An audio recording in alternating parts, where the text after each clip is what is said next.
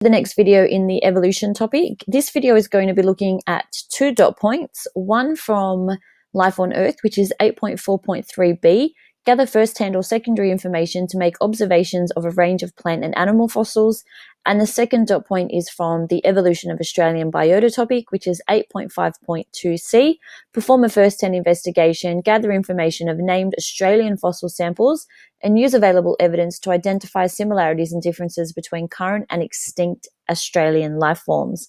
So the reason we've put these 2 dot points together is hopefully fairly obvious to you. We need to look at plant and animal fossils, so let's not just look at them in an Australian context and kill basically 2 birds with 1 stone.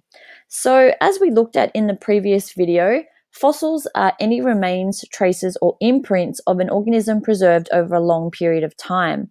It is an extremely rare occurrence as it requires very specific conditions at the time of death of the organism.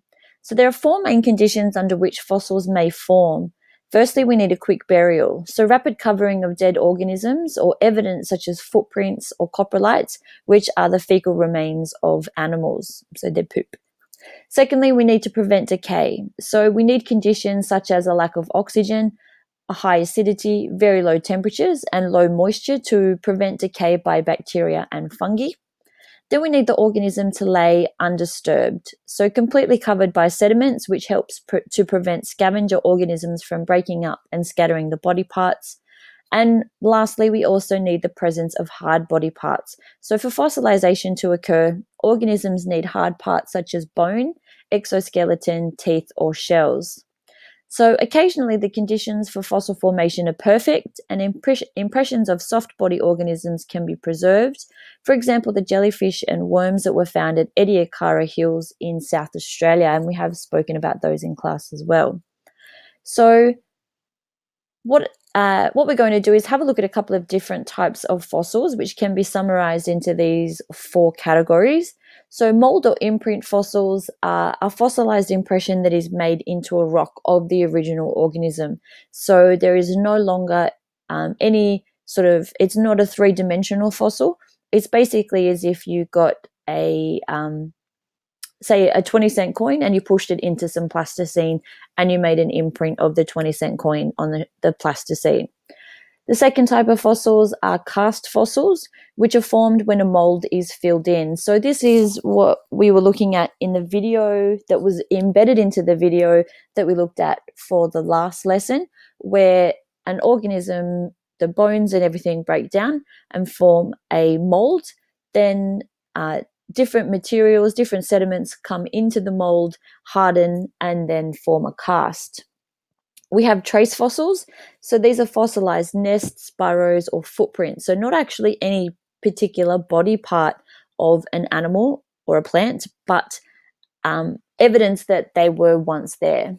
And lastly, true form fossils are fossils of the actual animal or animal part.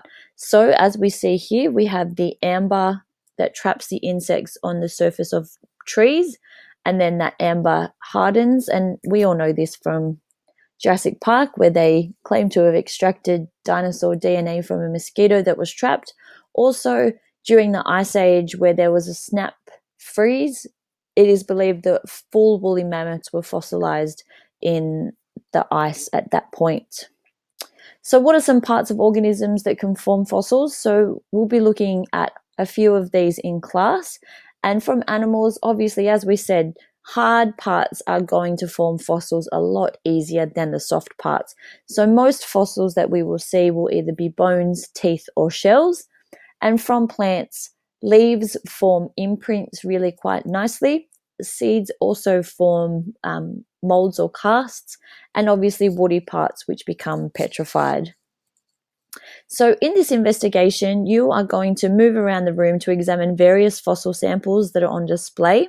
And you're going to make some observations. So you're going to make both qualitative observations, which are those observations that use your 5 senses. So you're going to obviously look at the fossils, you're going to feel the fossils and write down things in terms of their color, their shape, what they look like.